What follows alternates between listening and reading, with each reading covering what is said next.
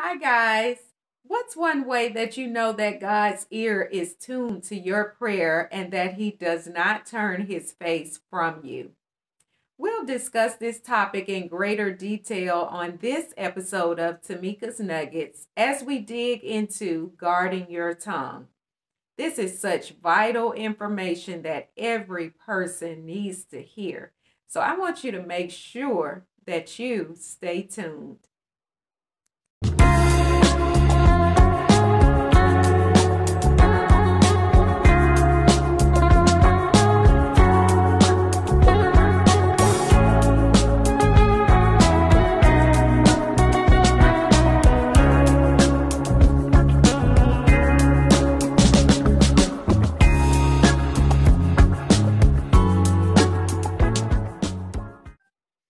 As a Christian, it is important to us to make sure that we're pleasing God, our Heavenly Father, that we're walking in love with one another, that we're operating in faith, because that's a key principle to the kingdom of God.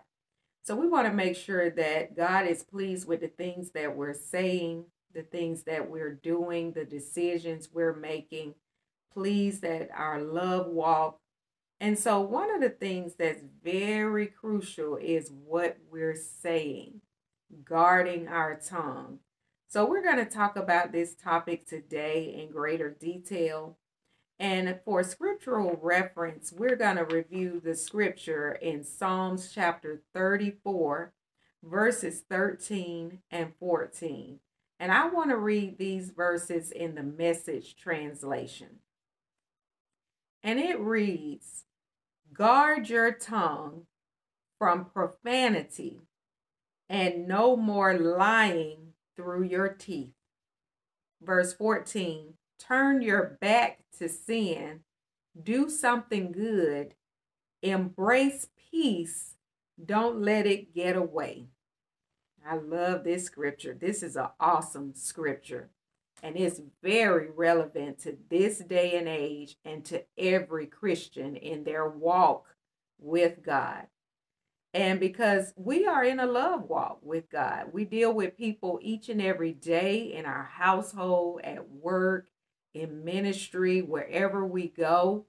We run into people and we deal with people, and our love walk is so important. We know that God is love. God teaches us how to love. He first loved us, and He shows us how to love one another. And one way that we can execute this is be conscious of what's coming out of our mouth. So what this scripture means to me in verse 13, where it talks about guarding your tongue from profanity. Profanity, at first thought, you're going to think of using foul language or using what some call curse words. I first thought about the word profane. And as I thought about the word profane, I looked it up in the dictionary, and it means anything that is not sacred or biblical.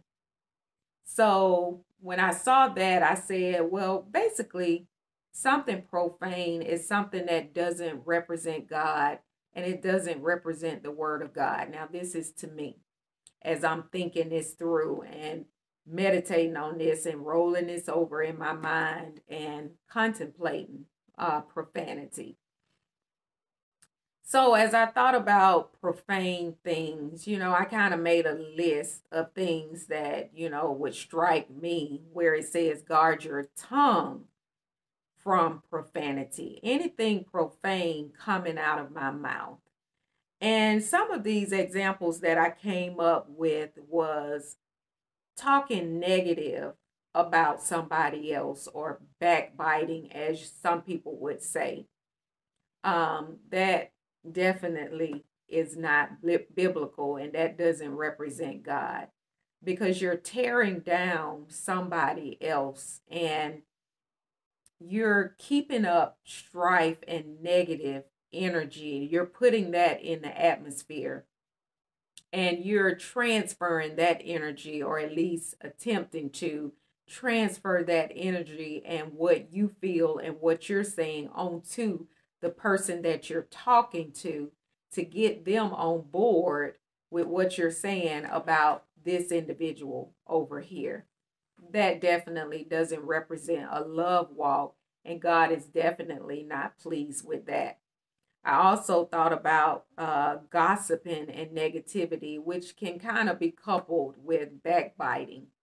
Gossiping and keeping up negative energy instead of saying positive things. We as Christians, we're faith filled people. Anything that is not of faith, it does not please God and it's a sin. We see the cup half full, we don't see the cup half empty. So, if there's a situation going on, what's important for the Christian to do is see the cup half full and offer solutions to anything that's not going well. Whether you're in the workplace, we'll take that as an example. If something is not going well in the workplace, devise solutions to the problem. How can you fix it? What can you do different? What can you implement? What can you bring to the table to help change the situation for the better instead of putting negative energy out in the atmosphere and getting other people to jump in the boat with you to tear down either leadership or tear down the company name or reputation? That is not what you should do. You should definitely be a solution to the problem. That's what your focus should be, and definitely show the love of God to management and not backbite and be negative and down management for their leadership skills or lack thereof. Encourage and help make the situation better. Be a part of the solution and not a part of the problem in the workplace. Also, talking down to others, making them feel less than and belittling others. You may be in the workplace in a leadership role or a management role, and talking down to others as though they're beneath you and not on your level. Even as a leader, you're there to serve the people. Leadership is about service to others. You're there to serve them, to make sure their needs are met, to make sure all the needs are met for the customers that you have, the clients or patients that you're serving. You're there to serve them. Make sure that everything goes smoothly. Make sure there's peace in the workplace. Make sure, that it's an atmosphere of joy and happiness and peace and a place that people want to come back to, whether it's the employees or whether it's the customers or clients. It's a place that's welcoming. And so to talk down to staff or customers or other people that you feel is not on your level, that's not exhibiting the love of Christ. It's not. So as you choose your words wisely, choose how your words come across to the next person. That will be very key in your love walk as a Christian. I also thought about pride, the things you're saying to present yourself higher than you ought. The word says, think of ourselves highly, but not more high than we ought.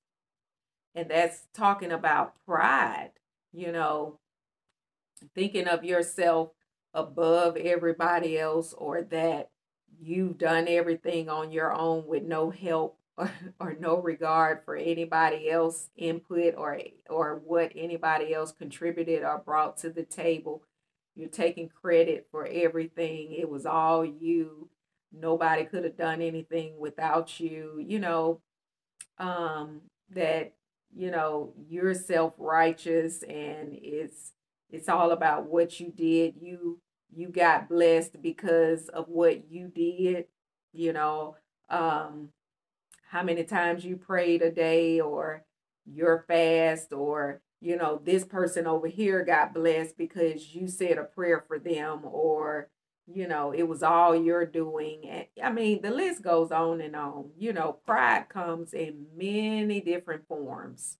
Pride is that can just sneak in very sly. And before you know it, you've said something or acted a certain way, or, did something that exhibited pride. And, that's not the Christian way, because God is not pleased with people that operate in pride. God gives grace to the humble, and he resists the prideful. So God will resist you if you're walking in pride. He wants no part of it. He wants nothing to do with you if you're walking in pride. God loves the humble heart. And that's what he turns his face towards. Those are the people that he wants to hear the prayers of. His ear is tuned to the prayers of the humble, and those that are walking in love and walking in the ways of righteousness. Also speaking against God. You're talking negative about God. You may have experienced, and a lot of people experience this, they feel as though they have unanswered prayer because their prayer has not been answered soon enough, or they're mad at God because something happened to a loved one, or a situation happened that they don't understand why it happened, and it's hurtful to them. People feel betrayed by God, or um, left out by God, that God has forgotten them. God is not mindful of them. And, they'll begin to speak negative against God, and, be angry with God, and, in some cases curse God. Um, so, what are you saying with your mouth in regards to the Word of God, your life, receiving from God, and, just overall about God and how things are working in your life, So, we do have to be mindful of what we're saying, because God really is the only one that can help you out of a situation and help you through a situation. And though we don't always understand everything, we should not, as individuals, blame God, get angry with God, and, say negative things to other people about God, and turn people's hearts against God. So, you will be accountable for the things that you say. Your word produces life. The words that you say produce life, just like in Genesis, where it talks about God creating. God said, let there be, and it was.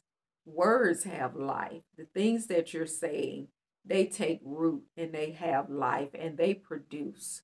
You're either going to produce good and something that you want, or you're going to produce something negative and evil and something that you don't want. So there are consequences, and there are fruits that do harvest as a result of the things that we are saying.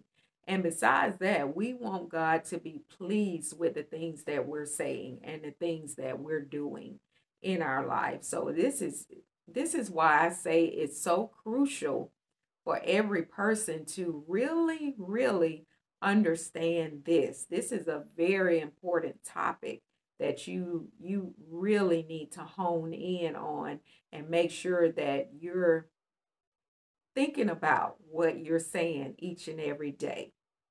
Another thing I thought about when I thought about profanity is judging other people. We should not judge others. The word says, judge not, unless ye be judged. And I don't think that we want to be judged. We really don't want to be judged for our actions, because no one person is perfect. We all have faults, and we all have fallen short and falling short of the word of God and what the expectation of God.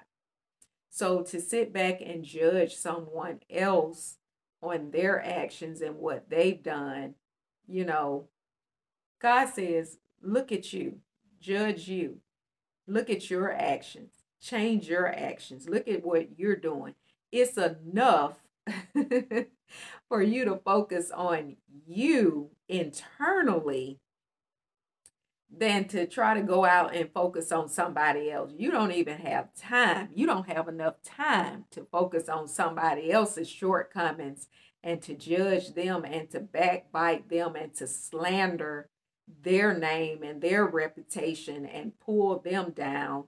And you don't have time for that. You got all your time, all the time that you have, you need to be focusing on self, focusing on what you're doing and trying to make self better, because we always can find something to work on with ourselves if we look deep enough and look hard enough and get God involved. God, help me. Help me to look at myself, look at my faults, purge myself of anything that does not represent you or your word. And I want you to be pleased with me, God. So help me, guide me, direct me, show me where my faults are and where I can make correction in my life.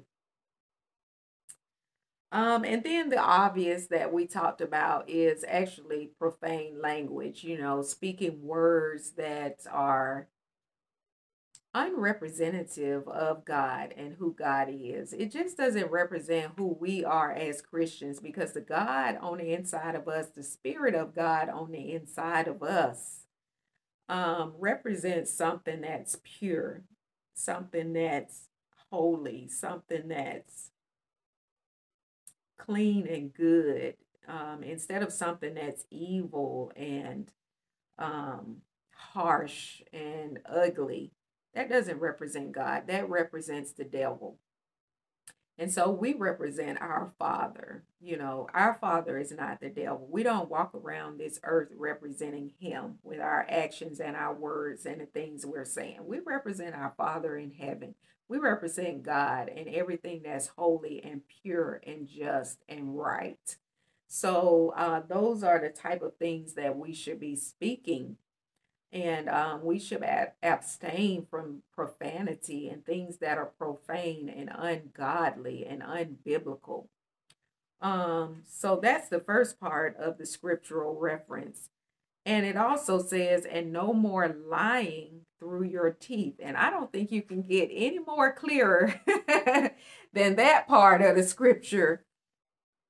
We all know what lying is. Lying is saying something that is not true. Now, people try to say that, if I don't really lie, but if you're deceiving somebody, you're not really verbally telling a lie, but you're deceiving the person. You're just barely touching a lie. You haven't even really said a lie. But in what you are saying, you're misleading the person, and you're deceiving them intentionally. You're deceiving them and trying to be sly about it by not physically saying a lie. That is still a lie. There's no way around that. You cannot slick your way through that and try to say, no, I didn't lie because I told the truth. No, you intentionally deceive somebody and cause them to think something that was not true. You're deceiving them. Deception is a form of lying. So be mindful of that, and the truth will find you out. And so while you think that you're, getting away with something, the truth will find you out. So the truth has a way of coming back around. So don't think that you're getting away. That's one reason that, you should not lie. You should tell the truth, because it's not like you're getting away with it. You may temporarily get away with it at the first part of it, but, It'll make its way around. So really, in essence, you're not getting away with it. And besides that, God sees all and knows all. He knows what you've said. He knows what you're doing. So he sees that you have told a lie. So you can't get away from God. God sees all. He knows all. He's everywhere at the same time. He knows what's going on. So you're not getting away with that. And so what some people don't realize when they tell lies is how it makes other people feel. The other person that you've lied to, now they feel like they cannot trust you. The trust is broken. So now every time they're dealing with you, they feel like they have to put checks and balances in place and monitor you to make sure you're telling the truth, because they don't know if you're lying or not, because your history, you haven't been upfront and been truthful. So what type of relationship is that? That's not a relationship to have, to where the other person cannot trust you. And then on the other side, you have not trusted the person you're in relationship and the person you're dealing with, because if you trusted them, you could come to them with the truth. And the fact that you've hidden things and lied about it shows that you don't trust the person that you're dealing with. So this relationship is not built on a foundation of trust. The trust is broken. There is no trust on either side. So what type of relationship have you built? That's not a whole relationship. And that's definitely not what you want. Telling lies also shows that you have no value for the person that you're in relationship with. Being honest and truthful shows respect for the person that you're dealing with. And when you lie and cheat and don't tell the truth, then you have no value for that person. You don't care about them, because if you cared about them, you would be honest and truthful, and you would not make up stories. There is really no reason to lie. There is no reason to lie. Tell the truth. The word says the truth shall make you free. Don't you want to be free? Aren't you tired of, if you're a person that lies for no reason and you continue to lie all the time, aren't you tired of that? Nobody can trust you. You don't have no peace. You're always trying to keep up with the lie, because once you tell the lie, you got to remember, try to remember the lie that you told so that you don't mess it up in the future and say something outside of what you previously said. And you got to try to remember this lie and try to keep up with it. Isn't that exhausting? I just got exhausted trying to talk about that little whirlwind of all these lies. It's exhausting. It's exhausting to try to keep up with it all. If you tell the truth all the time, you don't have to be thinking about all of that. You don't even have to try to remember what you said before, because you're always telling the truth and you're just speaking, what comes naturally. So it just shows that you don't care for the person you're dealing with when you're lying to them. That's not trust, and that's not love. And it also shows that you're hiding stuff. You're being secretive about something. For some reason, you can't share it. You got to keep it bottled up from the other person that you're dealing with, because you don't want them to know. For some reason, you can't trust them with the information, and you're keeping secrets.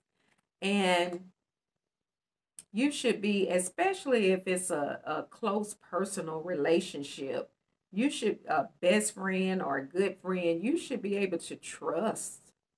You should not have to hide things and be secretive and sneaking around and, doing those things. That doesn't represent God. That doesn't represent peace. It doesn't represent love. It doesn't represent valor, truth, integrity, all of these things. That doesn't represent any of that. And that's exactly what we want to represent because we represent God, and that's what God is to us. Um, Also, it just shows that you don't value God because the word constantly talks about, bearing false witness or, the lying tongue and all of that. It talks about honesty and truth, and the truth shall make you free. So in the word of God we can clearly see that God wants us to be truthful. So this is key to God, and it pleases God when we're honest, and we can be trusted by people we're in relationship with. We have integrity, we trust each other, we love each other, we're open and honest with one another in our dealings. And we're on one accord with one another. We have a solid foundation that we're building on. The foundation is love, mutual respect, honesty, and we're building our relationship on that. When you break that, you just tear down the foundation, and you can't build on a broken foundation. You can't do that. And so, this is what this scripture is meaning to me. It's very crucial and very important to us as Christians. Verse number 14 says, "Turn your back to sin." All of these things, backbiting, slander, gossiping, all of these things, lying, this is sin. All of this is sin in the eyes of God. So these are definitely things that we want to turn away from. And the scripture says, do something good. It's good to be truthful. It's good to lift people up, encourage people, support people, offer solutions to help when help is needed. These are good things that we should be about as we are in this love walk with fellow men and women, as we walk day to day in our life situations. This is what we are to be about. The scripture says in verse 14, embrace peace and don't let it get away. Embrace peace and don't let it get away. There is no peace in backbiting, talking about somebody behind their back, gossiping about things that happen in the office, tearing people down on social media, in the comment section, what they call it, throwing shade, or tearing somebody down. That is not, now they call it trolling somebody, being a troll on social media. That's not the way of God, and God is not pleased with that. So this is a very good scripture. I absolutely love this scripture. And I know that I say that all the time. There are so many scriptures that I do love. The word of God is just good. It is just good. It says, taste and see that the Lord is good. And, the word, it represents God. It represents the Lord, so it is just so good to get in that word, meditate on it, think about it, look up words, see what they mean so you get a clear understanding of the word, and just taste and see that it's good. It just really is good. This scripture really blessed my soul. It's convicting. It convicts me as a person because I'm not perfect. I have been guilty of some of these things on this list, and it's convicting. And, if you find yourself in this situation, just repent. Just talk to God about it and say, God, I realize I have been, party to some of these things, and I want to change my ways. God, I apologize. And I just come before you, and I just, spill it out in front of you what I've done. And I just thank you, God, that you've already forgiven me. You have placed my sin in the sea to remember it no more. And you've placed it as far as the east is from the west. You don't even remember my sin anymore. And I'm grateful and I'm thankful that you have forgiven me and sent your son Jesus to die for my sin. And I just ask that you give me the strength, the courage, and you help me to change. So I want to pray with you as you take this walk in considering your tongue. and making sure that you're not walking in profanity and you're not walking in a lying tongue and causing God to turn his face from you, because, that's not the will of God that he wants, and he's not pleased with that. And that you're, making sure that God is ready and willing and hears your prayers according to this scripture. And so I just want to pray with you and pray for myself because, none of us are perfect. We all sin at some point in our lives and we mess up and miss the mark, and it's okay. It's just that we need to get it right. Get back up, get in the right direction, get it right, and change our ways for righteousness. And so, Heavenly Father, in the name of Jesus, we come before your throne of grace, Father God, and we thank you for this scripture and this word, Lord God. It is so convicting, and it's helping us to see ourselves that we do need a Savior, Jesus Christ. And we thank you, God, that you sent him to die for our sin, Father God, and that you've forgiven our sin, Father God, and that we have been made saints as we have received Jesus as our Lord and Savior. And we just thank you for that grace gift that you have given to us, Father God. No condemnation to any of us, Father God. No condemnation, and we will not accept condemnation from the enemy that tries to place it on us, Father God. We turn from sin and we choose to walk in righteousness and holiness according to your word, Father God. And we choose to be in peace with all men, Father God, and to walk in love with every person that we come into contact with.